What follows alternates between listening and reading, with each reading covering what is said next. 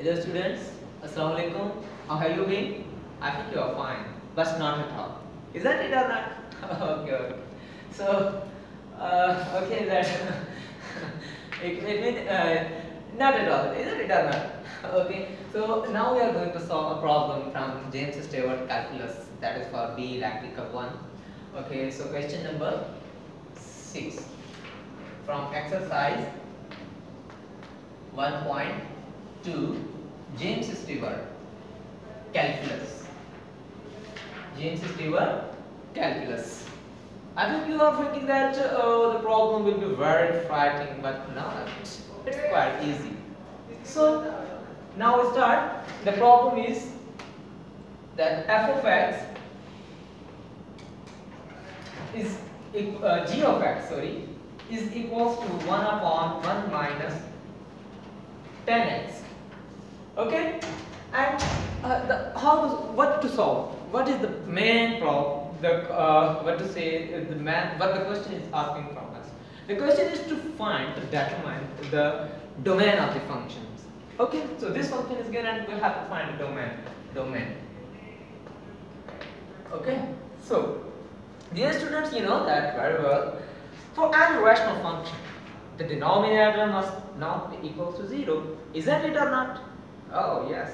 Okay, so 1 minus 10x does not equal to 0. Why is it? Because it is the denominator. Due to this I have written that 1 minus 10x does not equal to 0. Okay, let's start. Now you can say I'm going to just solve this problem. Use 1 minus 10x, then minus 10x will to the right hand side, then there will be plus 10x. Okay, then can I write this as 10x does not equal to 1. Okay, so now let's come. Now 10x does not equals to 1. But our main is to determine the domain. It means the values of x for which this function does not, this function is defined. Okay, and we have determined those values too at which the function is not defined. Okay, so first of all, let's x does not equals to 10 inverse of 1. Or we can say simply that we have to find the values of x, such values at which 10x does not equals to 1. That will be our domain. Isn't it or not? I think you are getting bored. Sure? No. Okay. So I think this question problem is very simple, not frightening you. Is it? No. Okay, thank you very much. So now x does not equals to you know that friends and students, 10 inverse of 1 is equals to what? Pi by 4. 10 inverse of 1 is equals to pi by 4. Isn't it or not? 10 inverse of 1 is equal to pi by 4.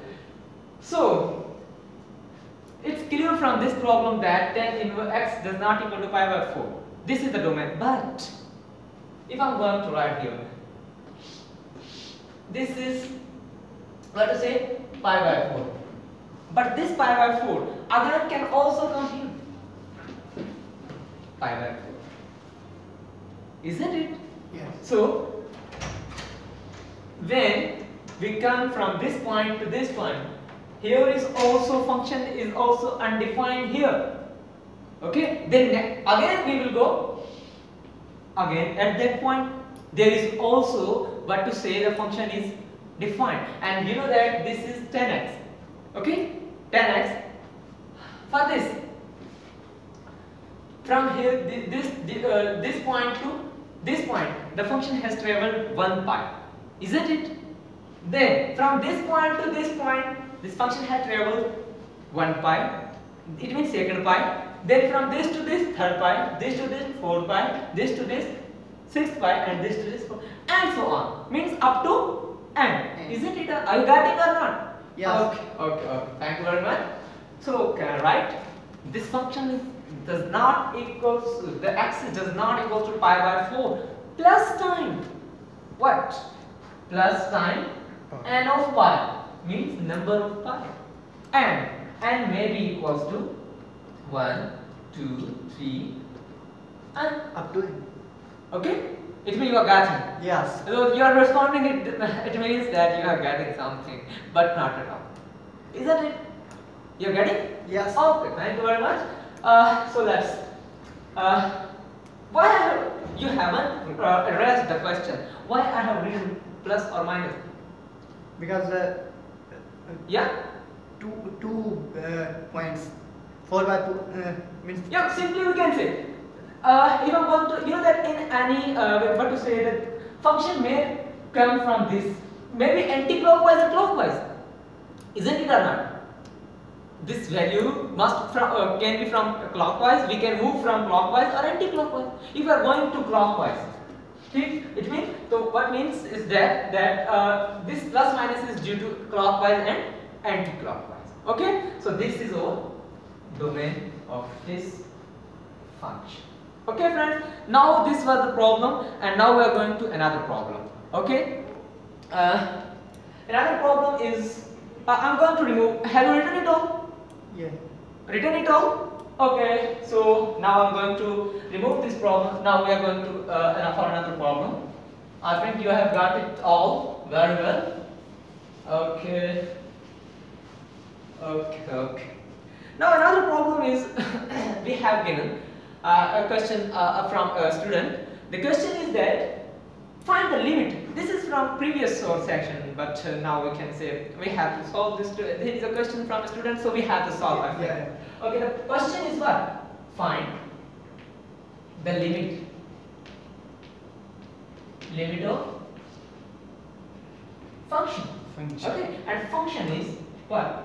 F of x is, your name is Muhammad Hani. Okay. So I'm going to give the name, the function name of you as what your name is, and Hanif I think so from H. So I'm going to give the name to the function as h of x. Are you agree now? Are you happy now? I agree. Okay. So h of x is equals to what? That is limit x approaches to 0, x square sine. Is it your problem? Yeah. Okay. 1 over 1 by x. Is it? Okay. This was the problem, and we have to determine the limit of this function. Okay. So now we are going. Oh shit. Now let's. Oh, this is quite a very bothering problem for you. So now we are going to solve this problem. Here is the technique to solve this problem.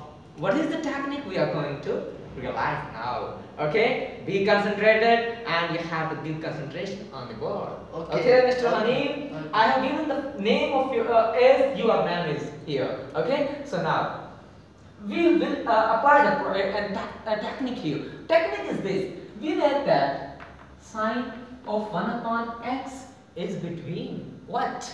Is between minus x to. Sorry, I said minus x, was not between minus 1 and 1. 1.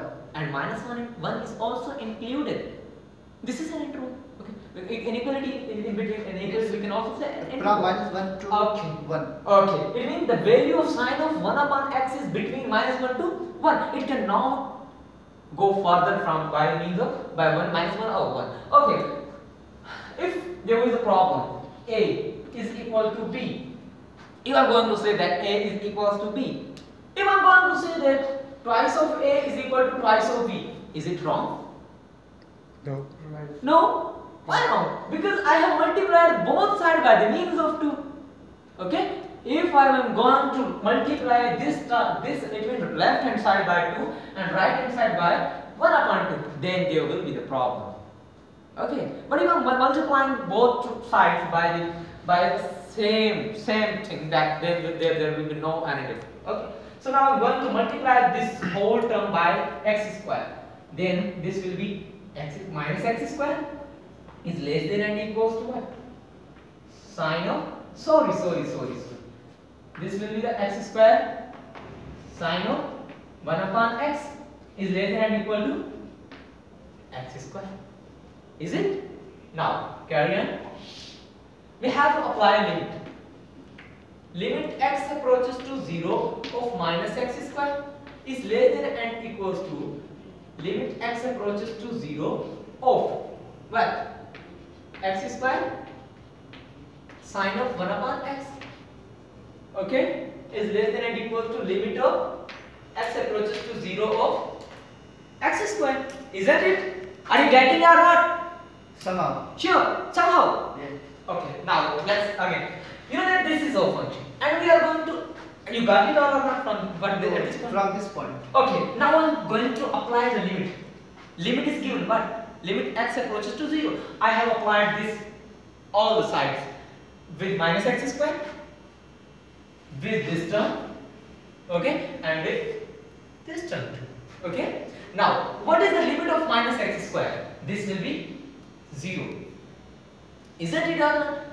Is less than or equal to limit x. I am not applying this limit here. Limit x approaches to 0, x square sine 1 upon x does not is less than or equal to limit of x square will be equal to 0. Isn't it? Oh, this is the sandwich theorem. Isn't it? This is sandwich theorem. Sandwich theorem is what? If you consider what to say, there is a theorem that if we have given h of x is less than and equals to, this is somehow like this, g of f of x, and it is less than and equals to g of x. Okay? It's simply we can say that if limit